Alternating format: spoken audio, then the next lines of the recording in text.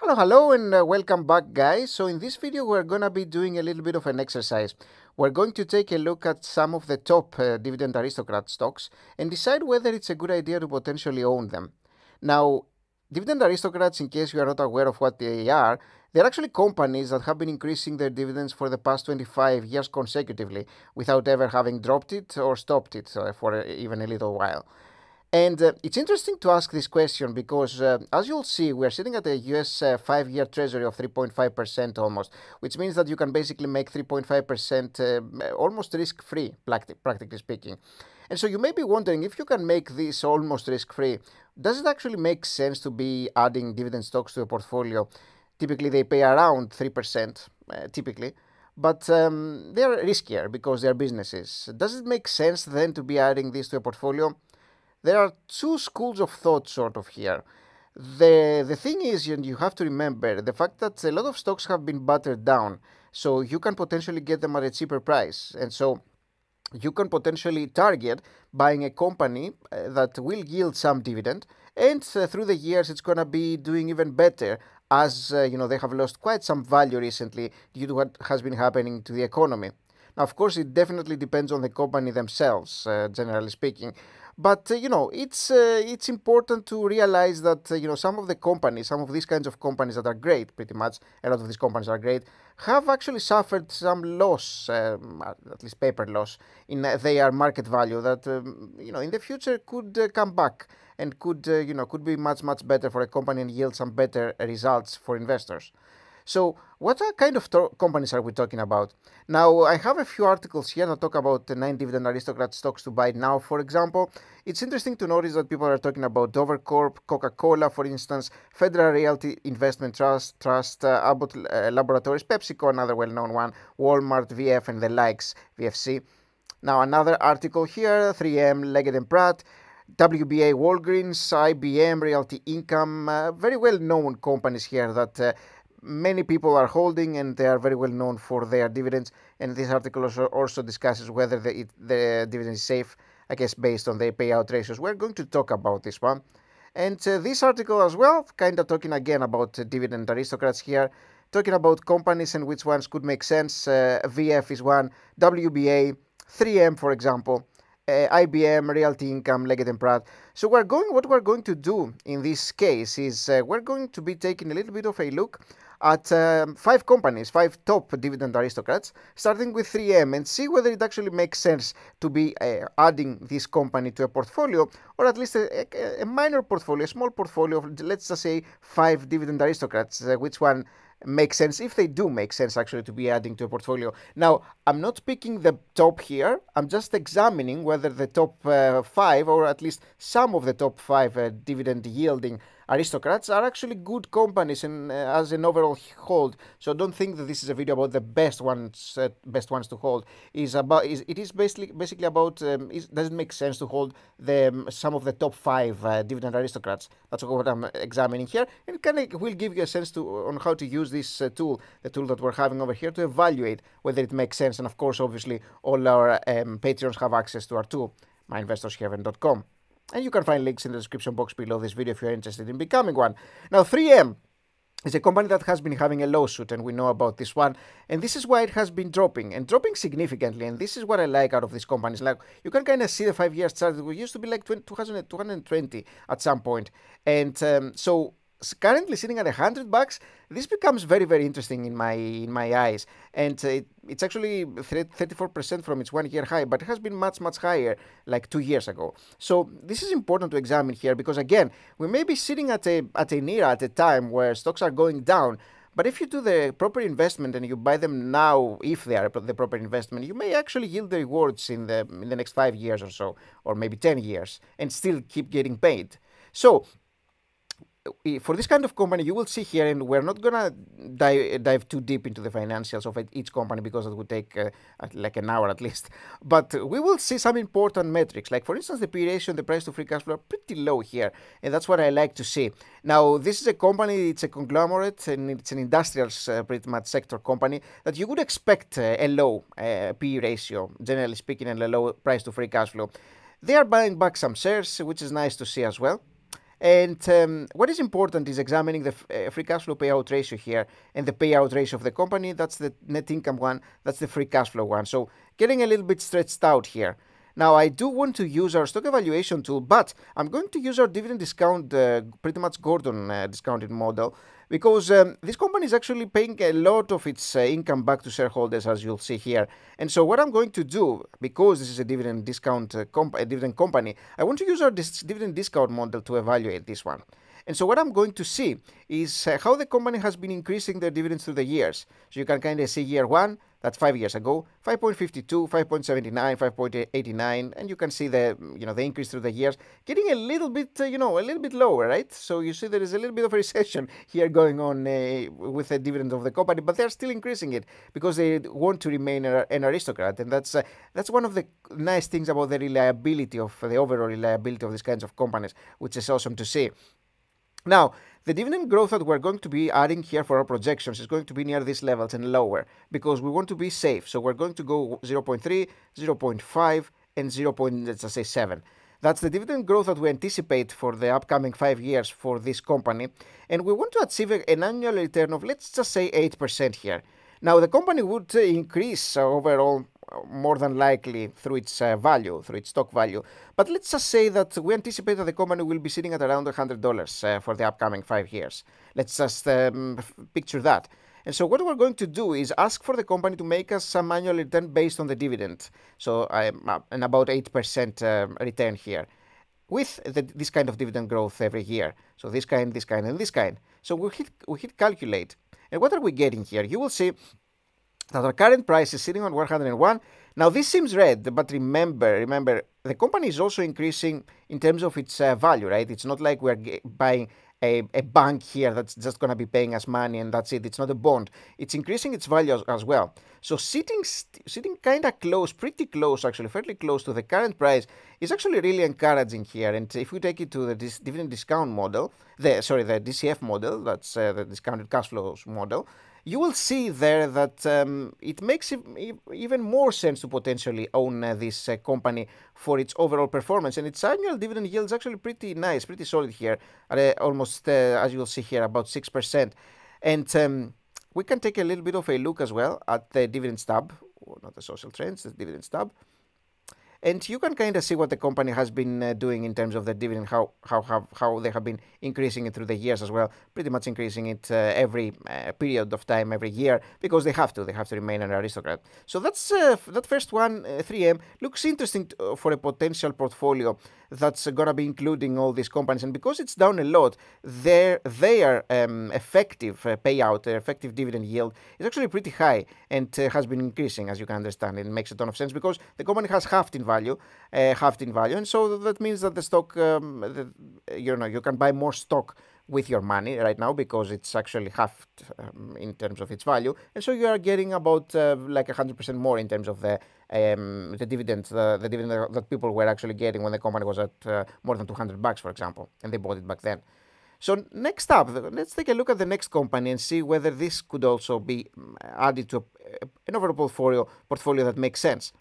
Before we do that, I want you to really realize what it means for the stock price to go down in relation to the dividends. And I have made a video about it in like maybe a couple of years ago, so it's been a while. But you always need to realize that dividends are paid based on the stock unit, not the stock price. And so the more stock units that you hold, the higher of a dividend yield that you get if you hold them at a lower price. And so effectively, the tool can actually show you this in a very nice manner with if you click at the dividend yield, and you will see that back in 2018 the company was paying 2.5%, or back in 2019 was paying 3.5%. And the reason for this is, again, if you take it back to 5 years, you will see that the stock price was sitting at about $200, which means that the dividend was like half of what it is today. So this is another nice thing about companies' stock prices that are paying dividend if it goes down. The fact that they are effective dividend yield, the yield that they pay because the stock price is down, if you buy today, is going to be significantly higher. So this is a very, very important, concept. And one of the reasons why I do, in some situations, like dividend stocks that have been battered down. Okay, let's take a look at the next one.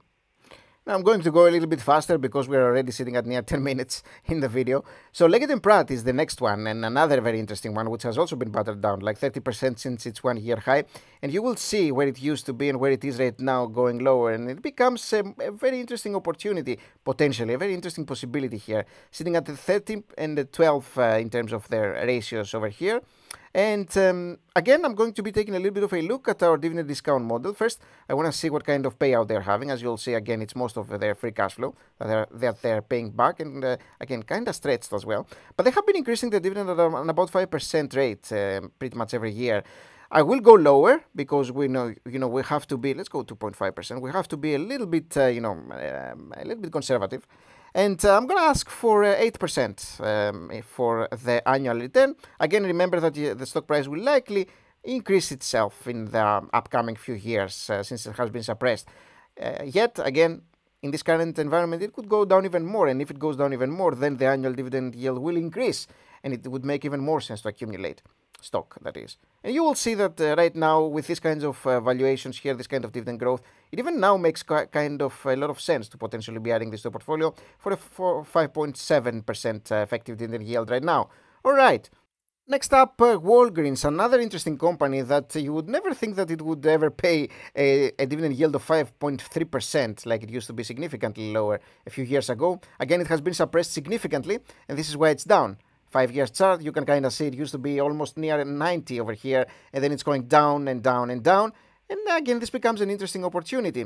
Now, the company has been, it looks like it has been losing money lately, and their payout ratio has been, hit because of that.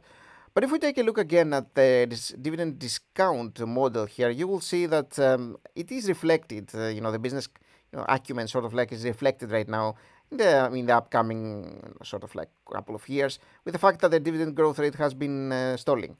But for this reason, we're going to anticipate that this will continue happening for a while. So we're going to go 0.5, 0.8, and 1% over here. And for our annual return, we're going to ask again for about 8%. Remembering that we will likely get some extra from the dividend stock eventually as well. And you will see here that, again, sitting a little bit lower than what we'd like it to be, but not that far. So again, it is a company that's paying 5.3%. So we have an average of about 5.3% with what we have selected so far, if not even more. And this is interesting, very interesting, because it's still higher than the interest rates right now that we can be paid for a relatively short to medium-term bond portfolio. So it does potentially make some sense, plus the extra that we could potentially get out of the stock price if the stock actually increases itself through the year. So very, very interesting. Let's take a look at the next one. So I'm going to take a little bit of a look at IBM, and this is a tech company, so in some situations it doesn't make a ton of sense for a tech company to be paying a dividend yield pretty much. But if they have been stalling in terms of growth and they actually want to attract some investors, even these kinds of companies could end up paying some extra in terms of dividends. And you will see here in the 5-year chart that this one hasn't been dropping that much, is the thing, is what I don't like. It has been dropping, but not that much. So it's 130, while it has been almost 160. So it's not a precipitous decline, and that's probably something that I don't really like, especially since their payout ratio is also a little bit stretched, and they're paying out about 5%. Now, again, I'm going to take a little bit of a look at our stock evaluation tool and our dividend discount model in this case. And you will see that they have been having some interesting dividend growth rate, about 3%. So I'm going to go 2%, 2.3, let's say, and 2.7 over here. And annual return, again, I'm going to ask for 8%. Let's see what we get out of IBM here. And you will see that we're not that far, even for IBM. Now, again, remember that this is a tech company, so there are some caveats here to, to know and to realize. They could have some years that may not be great. Some years that they may be increasing their net income, top and bottom line. It's a tech company, yet it is a sort of like I should say, an old company that's kind of not really growing that much, sort of like a dinosaur. But still, it is a tech company. It's not like the sort of like the boring pharmaceutical like Walgreens is, for instance. But again, out of the boring, you can get some good money. So I do like boring in many situations. And let's examine our final one here.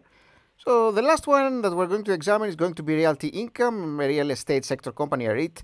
Then these companies do have to distribute the vast majority of their income back to shareholders as profit, pretty much, in this situation. It is a REIT. And as you'll see, this has a high P ratio, a relatively low price to free cash flow. And it's pretty much issuing stock like crazy. But you will see that their payout ratio, again, has to be sort of like almost 100%. And it's, it's sitting at an about range of that sort, if not more, actually, over here. And the dividend yield, 4.8% is what we're having right now. Again, we're going to be taking a look at our dividend discount model. First of all, just quickly examine how the company has been doing in terms of its stock price. It has seen better days. Like, imagine buying it here. This would be a very, very nice opportunity back in 2018. And right now, it's still dropping a little bit, but not at an insane amount, like 62.75. It's not, it's not great what it has been the 1 year high over here. It's about 80 has been the more than 1 year before that. Okay, interesting. But the dividend discount model, what is going to tell us over here is the question. And you will see that they have been increasing the dividend at a different pace through the years. Now it has been picking up lately, but still I'm going to be a little bit careful, and I'm going to go to 2.4, and let's just go 3 here. An annual return, again, 8%. The average, the tool actually tells you about the average dividend growth rate, which you can use, of course, but I want to be a little bit more conservative. And I hit calculate. And you will see that we're, again, also relatively close. Again, remembering the fact that you will likely get some extra out of the stock price through the years, alas, this one hasn't been going that much lower recently. So maybe it goes like 80 at some point in the upcoming few years.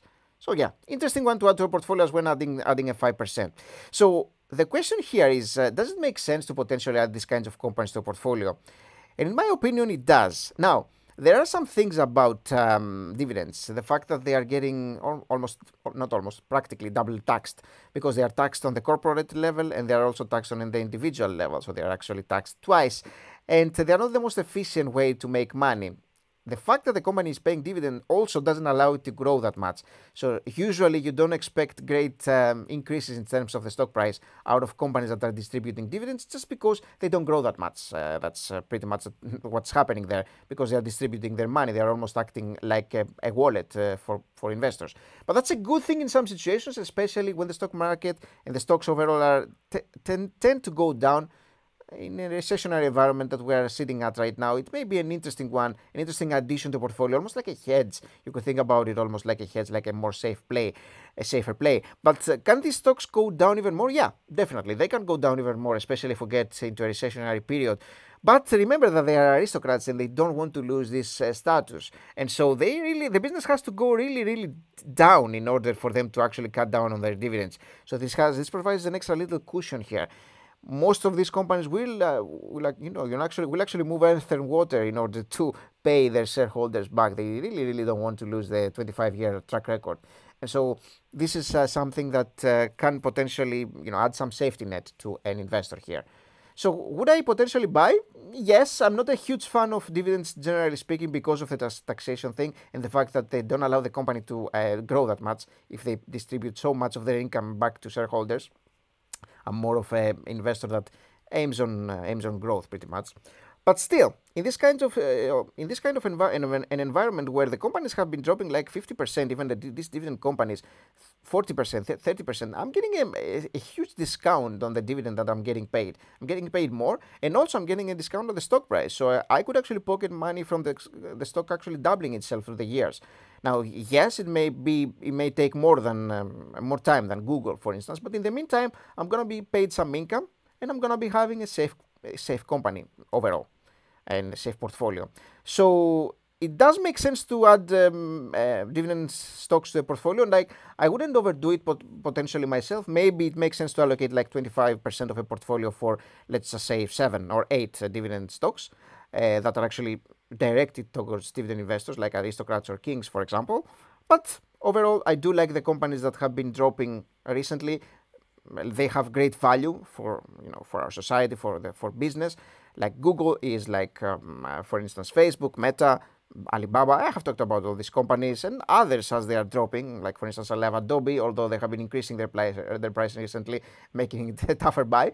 But yeah, I do like these kinds of companies more, generally speaking, because I think that they can do better through the years. But again, in a sort of like a recessionary period where things are going down in value and bonds interest rates are actually increasing in value, this tends to drop the stock market. It may make a ton of sense to be adding a sort of like a safety net of that sort. Do tell me what you think about dividend stocks, aristocrats or kings, which ones you prefer. Leave a comment below. I'm interested to hear your opinion, and I'll see you in the next one. Remember to leave a like and subscribe. See you soon. Bye bye.